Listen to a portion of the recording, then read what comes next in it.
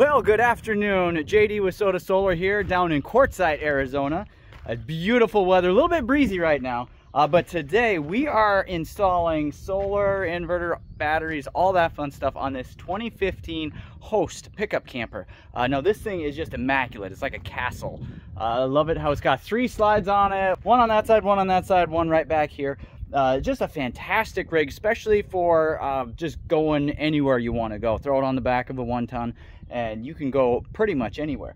But the customer is having us install pretty much as much solar as we can fit on the roof of it without doing a roof rack on top and going over the air conditioning and all that fun stuff.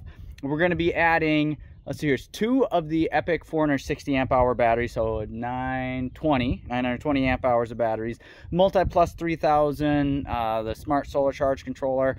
They're not going with the Cerbo and screen and everything for monitoring. They just want to use their phones for that. And I'll show you what we've got going on right now. So most of it's going to be going in this big pass-through bay right here. And this bay is huge. It's awesome. We're going to be trying to tuck it right up against that gray tank right there. We're going to be, I think what the plan is, we're going back and forth on this a little bit. So this rig is pretty heavy. I guess it weighs 4,500 pounds. So it is not light, to say the least. So we're trying to keep as much weight as possible towards the front of the rig, so that way it's sitting more right above the rear axles of the truck. So we're trying to keep this as far forward as we can get it. I think what we're going to be doing is putting the batteries right up against that tank, and then we're going to be doing our backboard with the inverter and all that fun stuff on it right in front of us. So the batteries will be kind of buried back in there. It still leaves access to all of this stuff on the left side here. So transfer switch on the very back. That next light gray box is for the leveling system, right over there and there. And then there's the converter right there from 110 down to 12 volt, and the water pump right here. So we want easy access to all of this stuff over here. But keep it tucked as far forward as we can, so that way they have as much usable storage space towards the back here, you know, bins to be able to pull in and out and all that stuff. Here, I'll show you what is inside right now. All right, come on in here. And, it's a little bit breezy. All right, so this is the inside of it. You can see a slide there. Right here, there's a nice couch. That's part of this slide here. The customer did say the one downside with this rig is that with this slide in, you can't get into the rig, which isn't, well, I guess you could it's really difficult to get in. It's kind of the bottom line on that. But here's the slide here is on this kitchen side. The other thing too, the passenger side of this pickup camper is the heavy side. It's got the fridge, it's got all this counter and cabinets. I guess these are solid wood cabinets here, so this is not a light build. But considering it's 10 years old, it's still in immaculate shape. I don't really see any like delamination or anything like that on any of the furniture or any of the wood. A lot of times that starts happening once a rig gets 10 years old. But up here is the main breaker box, and it's nice how they made it. So back behind here, going all the way up from the roof, back behind this area and straight down is a chaseway for all of the wiring to go. You can kind of see some of it running right in front of that gray tank down in the bottom. So we're going to be able to tie into it's a 30 amp rig, so our AC mains going right up to the breaker box here. We can tie in down there right off of the transfer switch, which is awesome. This also has solar pre-wire, which I was really excited about. It's up on the roof. I'll show you what's up there. But I already checked that out. That's 10 gauge running from there all the way down. So this is going to be a pretty straightforward install once we get everything going. But it's just a beautiful rig. I'll show you around a little bit. The dinette slide. And then the bathroom is right here. It's pretty crazy at how it all fits right here. So this is the door. I'll back up a little bit, but it rotates that way. And then you have a really nice size shower especially for a pickup camper. So you've got a quite decent sized bathroom all in all. And then the bedroom right up front there. There's a nice escape hatch in the ceiling. One of the tough things that we were trying to figure out with solar is how many panels we could fit on this thing. We're big fans of using the rich 200 watt panels up there. It's going to be tight on how many we can fit. We might end up piecing it together with some 100 watts and some 50 watts and then a couple of the 200s as well. We'll see how that goes. It's a little bit breezy outside, but I think we're okay to go up on the roof. I'll show you what we got going on right now. All right, up on the roof here, you can see this is the solar pre-wire right here. So it's a little bit different right off of the plug. They actually ran a 12 gauge, but then it dives down to 10 gauge wire right below. You see that yellow splice in it right there. So we're just gonna cut it right below that splice, and then we'll tie in our solar wires right on there. Actually, I might throw the MC4 connectors on there for the solar that's going on here. But the plan, hopefully, is to fit a 200 watt right here, a 200 watt over here, and then on this side, it's gonna be really close. A 200 watt, a 200 watt, and then this side, I know we got more than enough real estate for 2 of those right here and here. The TV antenna is gonna be going away. It's fairly common. Not too many people actually use that antenna anymore. So we'll see what happens. If we need to, we can fit 100 watts on either side of the escape hatch right here. And then on this side here, if we can do a 200, and then I don't know if we could fit 2 100s back over here somehow, or maybe a couple of 50s. We'll see. I got to measure it out. We got to get exact measurements. We haven't gotten anything exactly how it's supposed to be. And you can see back over there is the shop. It's built. It's finally up. Just finishing up getting the front put on it and the roll-up doors, and then, oh, that's going to be so nice. Well, to do installs out of the sun and the wind. All right, I'm going to get plugging away at this. I'll let you know how it progresses. Well, good morning from inside the luggage compartment down here. I'll show you where we're at. So we got both batteries fitting right up here. They fit just beautifully width-wise over here. We have a block of wood back on the other side. Basically the same thing as this right here. Our D-rings onto it, and then strapped down with the ratchet strap there. And then over here we have a block that's kind of wedging them in this way. So these things shouldn't be going anywhere at all. But they fit really nice. The nice thing too, all of our wiring, the main stuff is just along this stretch right here. We got our, let's see, this line here is our 30 amp input, shore power. These loose ones here are our generator, and then this one right here goes up to our breaker box. So it should be pretty easy to tie into the transfer switch right here. For the board is going to be going right on top of all this, so we're going to screw it into this block here and this block up here. And then we've got easy access. We got to get the batteries wired in here first, and then the mains are going to be coming up over the board right over here in this area. But it's coming along nicely, although it's really windy out today, so I don't think we're going to be doing solar today. So I'll keep you posted with, actually I'll go show you the board. I got that wired up yesterday. Really excited for how that looks. Actually, I was worried that it wasn't going to look very nice, just trying to get it to fit in this small space, but I think we have accomplished both function and fashion at the same time. So I'll show you what that is. And here is the board. I was working on most of this yesterday. I got it all programmed up this morning. And apologize for the complete disaster that this is over here. Again, the shop's almost done. And then there'll be plenty of space. But we've got the Multiplus 12 volt 3000. This is just the single 120, so it outputs the hot and the neutral. So it's not the 2x120 where you got both phases or both lines are powered. But it's just the single. Save a couple of bucks for the customer. And this is a 30 amp rig, so it doesn't need both legs up.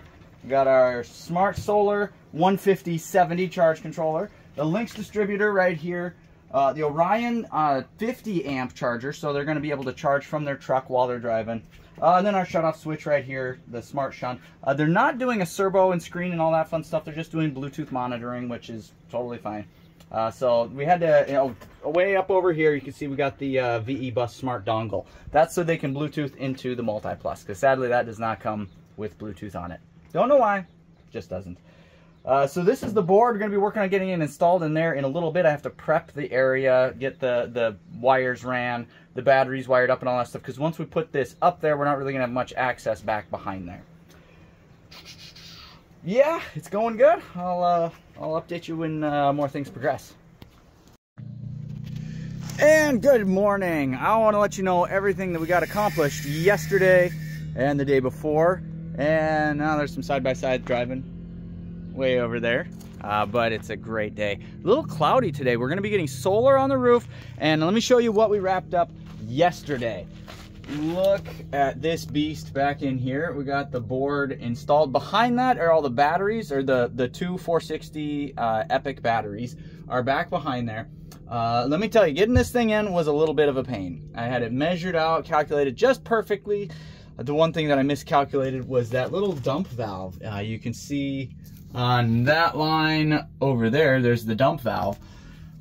We were just barely hitting it with the Multiplus, and like when we wedged it in there, and I didn't want that to be causing a problem, because the last thing you need when you're traveling up to Alaska, that's what these customers are going to be doing with this, is to have your gray tank start leaking in the back of your truck, and it's not easy to get to because there's a giant board and batteries that are blocking it in. So I ended up taking out that board a couple of different times, test fitting it, putting it back in, cutting some other stuff off, testing it again, trying to make it fit. Finally got it in there, and it is just amazing. So here it is, kind of in a nutshell. We got the Multiplus 3000 on the left. Right up above that is the solar breaker. We got to get that wired in. To the right of it is the Bluetooth dongle that the Multiplus is connected to. And then we have the SmartSolar 15070, followed by the Orion XS 1212, which run in those lines. So we got those running all the way up to the front of the truck. I'll show you how we're doing that. And then down we have the Lynx distributor, down at the bottom the SmartShunt right off the Lynx distributor, and then our Daihuel 400 amp breaker on the right hand side. So that's the main battery disconnect.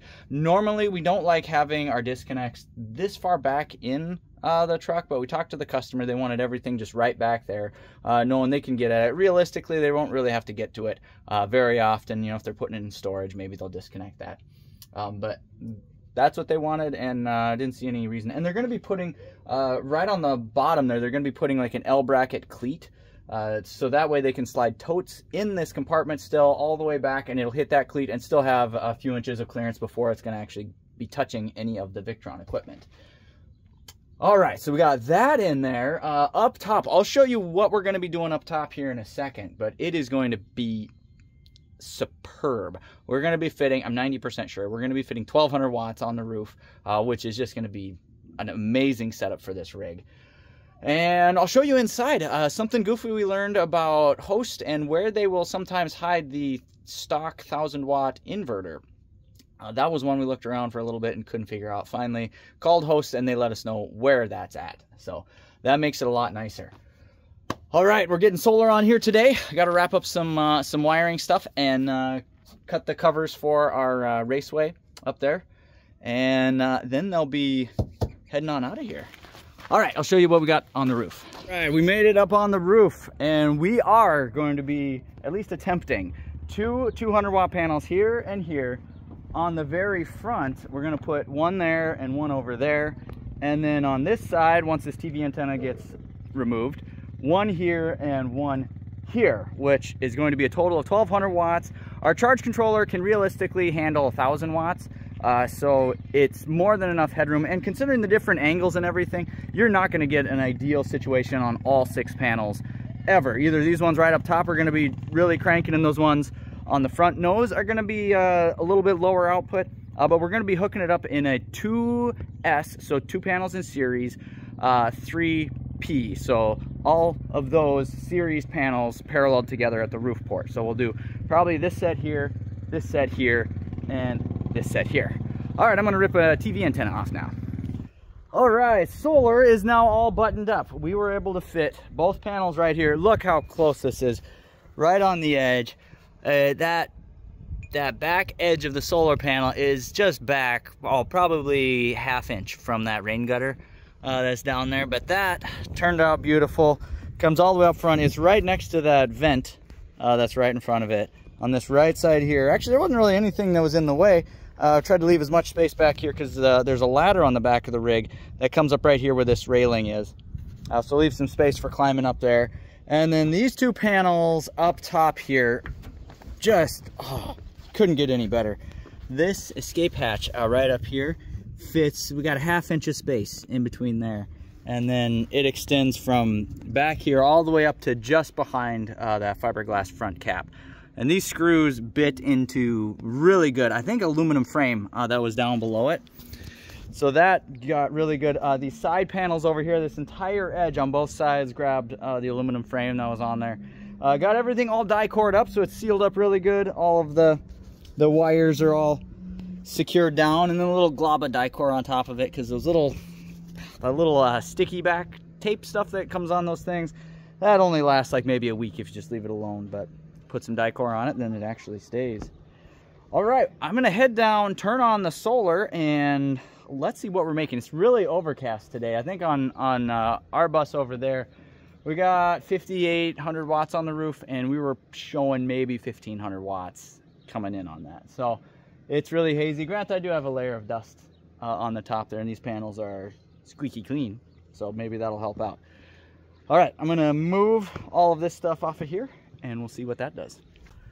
And here it is, just finished cutting the covers for the backboard, and it is in place. Fully functional, turned on the solar breaker, and it is working great. This is the final. I still got to put our SotaSolar sticker right in the middle of it. Man, I'm slacking here. Oh, I'm just so happy I had to shoot some video of that. But it's working good. Turn on the solar breaker. And we got about 1,200, or we have 1,200 watts on the roof right now, and I was seeing it actually hitting 500 watts, and it's still, I mean, there's high clouds going on right now, so it's working really good. On my personal rig, I'm not getting nearly that much right now. Granted, I do have a layer of dust on the panel, so that probably has a little bit of an impact. But this is working good. A couple things to button up inside, and this install will be done. Oh, still have to load test it too. We turn on the air conditioner. Let's crank the system hard for a while. That way we can see if there are going to be any problems. Usually they manifest themselves right away. So we still got to push that and make sure everything's going good. But it is awesome right now. Like, I'm really happy with how this is turning out. All right, here it is, all wrapped up. Just got finished load testing this thing, and it's just cooking great.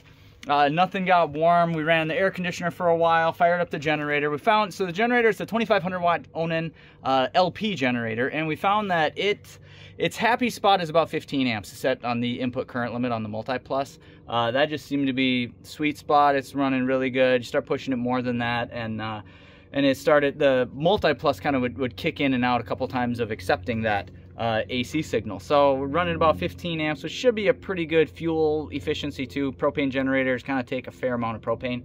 So that is a really good spot for that. But we got all of this wrapped up in here. It fits so nice in here. I'm so happy with it. Yeah, got it all cleaned up. I'll show you what we got going on inside. Oh, and another thing that we discovered in this, where the old inverter was, or the old inverter line, I think I showed you. I don't know if I showed you or not. I'll tell you right now. So here is the main breaker box right up here, and there is an inverter circuit on this line. Basically just powers the TVs. There's an outlet here, and then there's a TV back in the bedroom with an outlet. But the old inverter was down underneath this cabinet right here. There was a false floor, and it was sitting down there. That inverter only had DC coming into it to power it, and then it would power that AC load only by inverting, which I thought was really interesting. Most of the time there's an AC line going into the inverter that it'll pass through when you're connected on shore power, or if you disconnect from shore power, it'll just invert from the batteries that way.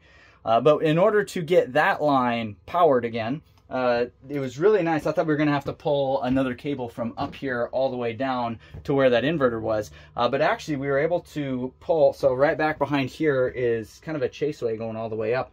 We were able to pull that AC line for these outlets right here from down here where they were at the inverter all the way up to here, and then ended up just double landing it on, let's see here, what circuit was that? That was the galley receptacles is what we landed it on. So just poked it in the back of the breaker box, landed it on this one right here, and happy as can be. It's working good.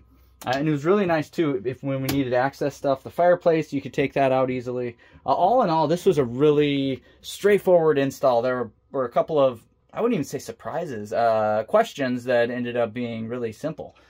So this is just an amazing rig. I love the space that this host has. It is just a beautiful rig, well taken care of. A lot of really awesome things to it.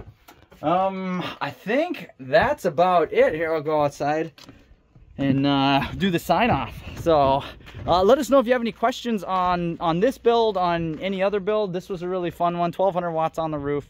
And it's working great, absolutely great. We've got the batteries all topped off. So again, questions, comments, leave them in the comment section down below. We love you guys. Thank you for watching all of the craziness that we got going on here at SotaSolar.